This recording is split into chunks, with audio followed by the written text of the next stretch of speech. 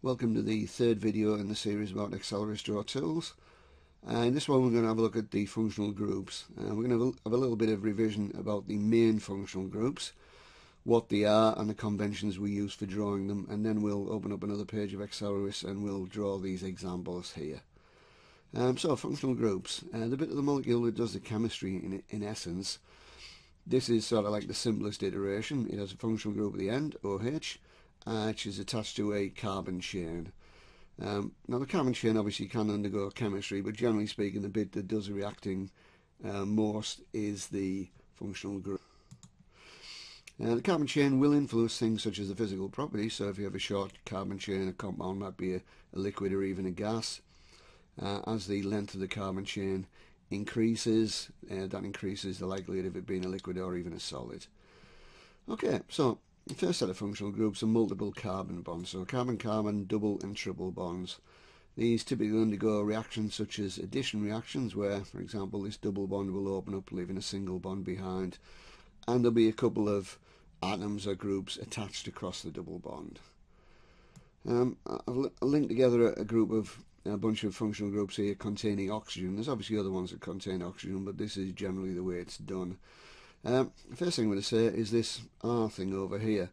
I'm sure you're familiar enough with the periodic table to know that there isn't an element with a symbol R. R is what chemists use when they're not really bothered about depicting the rest of the molecule.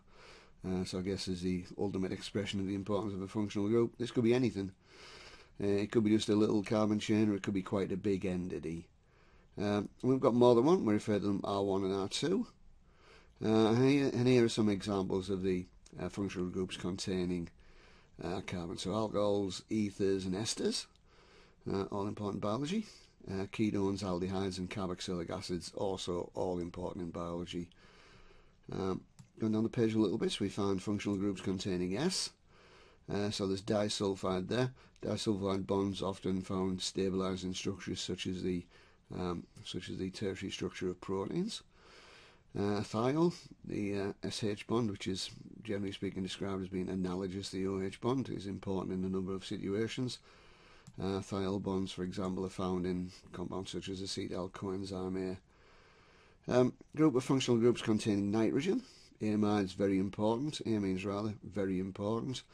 The amino acids contain both amine and carboxylic acid groups, and when an amine and carboxylic acid group get together from different amino acids, you get a peptide bond, and ultimately you get proteins. Amides, still quite important in biology. Nitro groups, a bit rarer. I can't often think of any that you'll find in biology. And then there's functional groups containing halogens, and that's what the X refers to.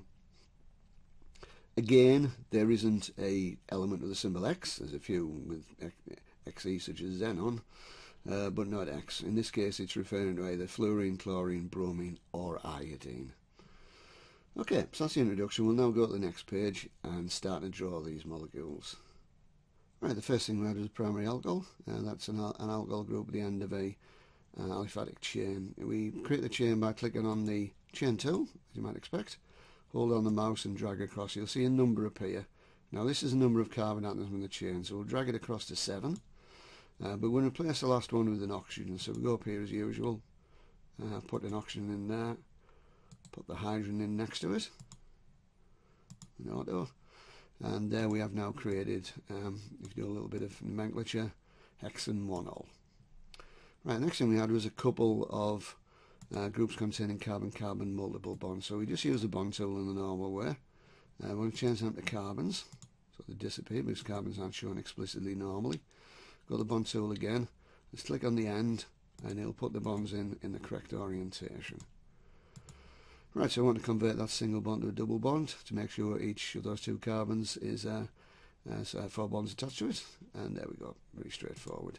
We can do the whole thing again, or what we can do is just do Control C and Control V, drag that over here, go up to the bond tool again, and click in here to put the triple bond in. So very easy, very straightforward. Now move them out of the way. Next thing we were doing was functional groups containing oxygen. So first thing we had was an alcohol, so it's an OH. Change that again to show the hydrogen display. But then it had an R over here indicating we're not particularly interested in what the rest of the molecule is. So to get that, there's a couple of places you can get it. It's in here, or another place you can look is in the periodic table. You can have it not show extended table or show extended table, and there's R there and there's X and a couple of H pluses as well, which are sort of useful things. But we can get it from over here, so we just click on there. So that's a very generic alcohol. It's an OH group attached to something else, another group. We're not entirely sure what, and we're not particularly worried. Okay, next thing would be an ether we had. So it's got R in there because that's the last thing we had, and that's actually quite useful. It saves us drawing them all again. Actually, I'm going to, because I'm going to go to this tool over here again and draw a short one. So we draw a little short carbon chain with 3 carbons in it. Grab R. I'll put R in there.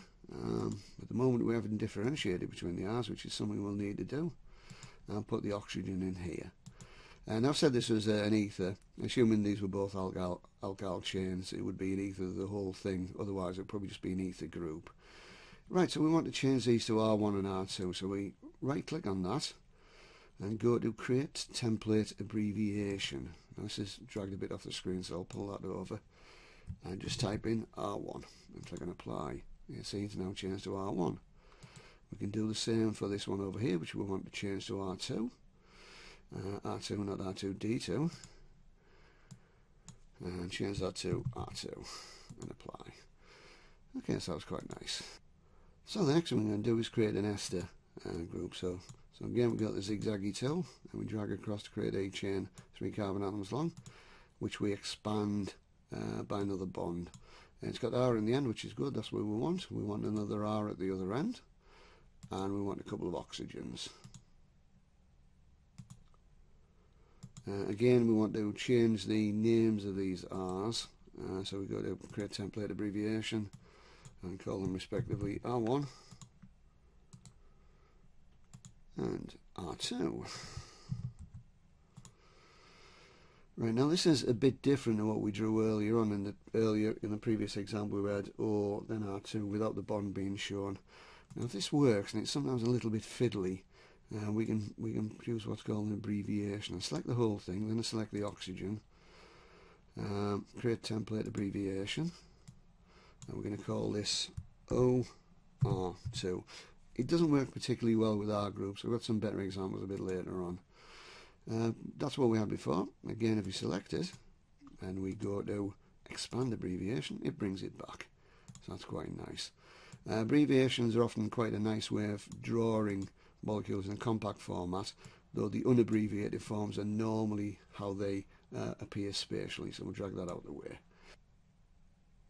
So the next thing we're going to look at is a ketone, an aldehyde and carboxylic acid, all of which are examples of carbon atom being double bonded to an oxygen. So we'll have our usual zigzag tool to start with to create a simple 3 carbon thing. It's been a bit sort of misbehaving there, as it sometimes does.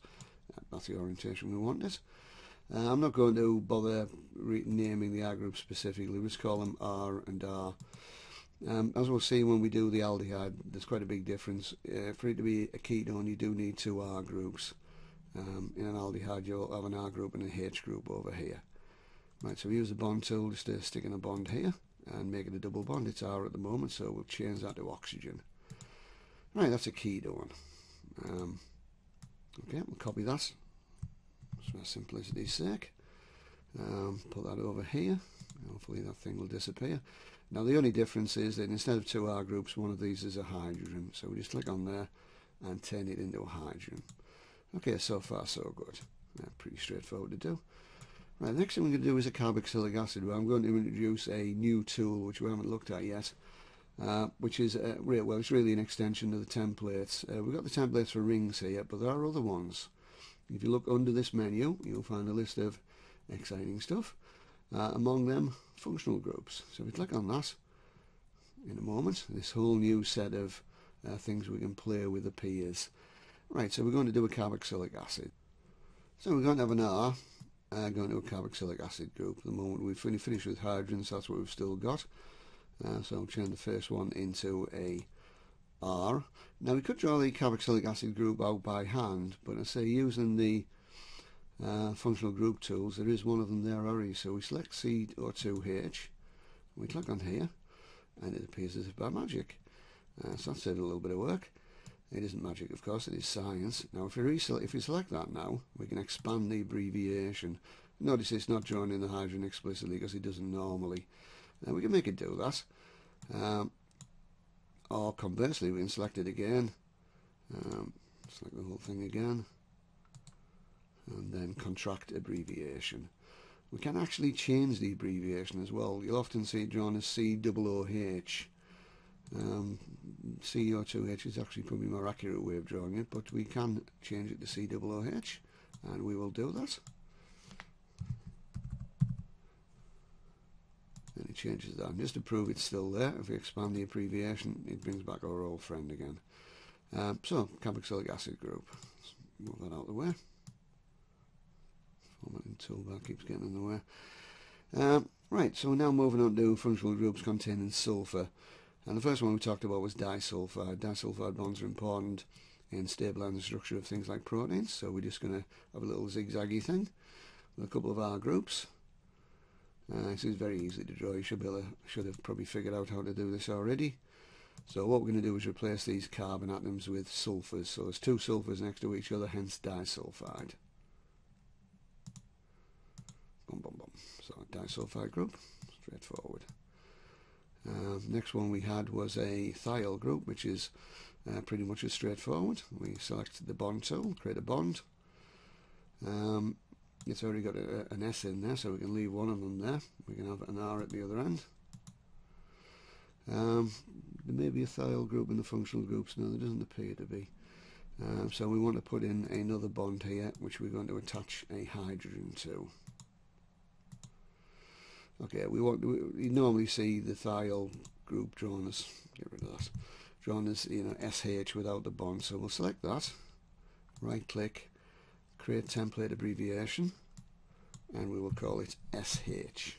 Applies, and there we go. And as usual, when we select the abbreviation, we can expand it.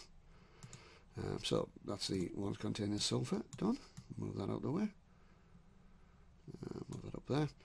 So we're now moving on to functional groups containing N. The most simple one to draw is the amine. So we draw a carbon bond. It doesn't look like carbon at the moment because it isn't. Put an R group in there. Put an N group in there. And then all we do, like we did with the alcohol, is make the hydrogens explicit. So I'll turn it on. And there's the amine group. Right, move that out of the way. Right, the next thing was an amide group, which is like that, but a little bit more complicated. So we draw in a bond, and then because it's got a couple of other things attached to it, we'll draw in the bits first. So we'll put in an R group there, and I'm going to make this carbon and make it explicit so we can see what's going on. So I'll put in the carbon there, right click, show explicit carbon label. Right, now an amide group is a CONH2 group, so we're going to think a little bit about how this is put together. Select the bond tool to put in a couple of bonds. Now, as you might expect, it's C double bond O, so we'll put that in there. And then there's an N down here with a couple of hydrogens attached to it. So we click on the N, as we saw a bit earlier on. So it's basically like an amine group, which is attached to a carbon. Make those hydrogens explicit, and that's the amide group. Right, finally in this little class, it's quite annoying that that formatting toolbar keeps getting in the way. Let's move that up there. And this little class is a nitro group. Not many of these in life tend to be associated with things that go bang, like trinitro-toluene. Put the R in. And again, we're going to go to the functional group thing, and if we have a look through here, we'll sort of find it doesn't appear to be in here. So what we need to do is go to our menu again and find nitrogen. Now this will add another menu of things, some of them very exotic, and these sort of protecting groups. We don't want anything that exotic. We want NO2. So we'll have a little wander around. There's NO2. Click on there, and he puts it in. This is a charge group. If we select it and we add template abbreviation, we can call that NO2. And click on apply, and again do the usual thing whereby we can expand the abbreviation. As mentioned, it's got a charge on it. If you have a little sort of think about the way the electrons are arranged, I think you'll probably figure out quite quickly why one of them has a charge on it. Right, okay, there we go. That's almost completed. The last thing we had was functional groups containing halogens. The generic case is sort of slightly interesting, I guess, and it would be something called RX. So put in our usual bond thing, we've got an R there. Again, go to the periodic table and grab the X and just put the X in there. Okay, pretty undescribed compound that is. We can change the X to a bromine or a chlorine or an iodine.